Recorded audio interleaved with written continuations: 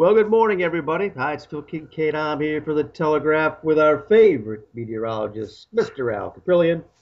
And after another really nice weekend for the middle of August, we're headed now into the Labor Day weekend, I believe, Al. So give us a heads up. What's going to be happening this week weather-wise? Well, Phil, we're going to have a return to summer. If anyone's watching us on vacation, we're going to see some hot weather coming in for the first half of this week. It looks like Tropical Storm Cristobal. Again, the winds of 50 miles per hour sustained this morning. Will leave the Bahamas, say, and just over 700 miles southwest of Bermuda. We'll track between the east coast of the United States and Bermuda.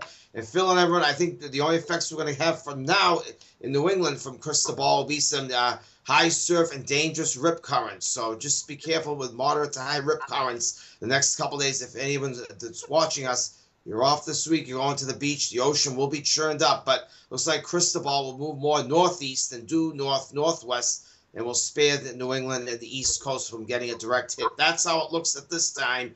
We'll continue to follow it. Today, mostly sunny, middle 80s. It even could be a few upper 80s in the Merrimack Valley areas today with a downslope wind. Cooler at the coast with sea breezes. And don't forget that sunscreen if you're going to the beach. Mostly clear tonight. Some patchy, dense valley fog around Keene, possibly up through Concord, Lebanon, New Hampshire. That fog will burn off early tomorrow morning.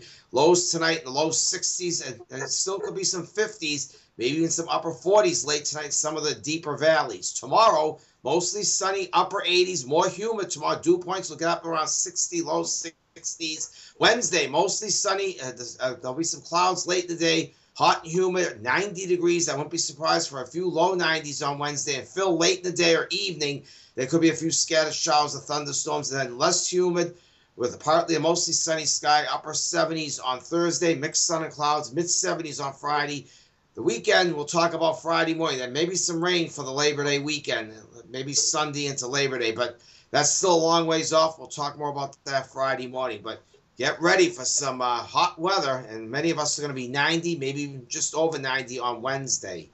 But then you say it's 90 on Wednesday, but then on Thursday we're going to be dropping into the 70s, huh? Probably upper 70s, mid 70s Friday. Cold front's going to come through Wednesday night, early Thursday morning. Could be some scattered showers and thunderstorms with that late Wednesday or Wednesday evening.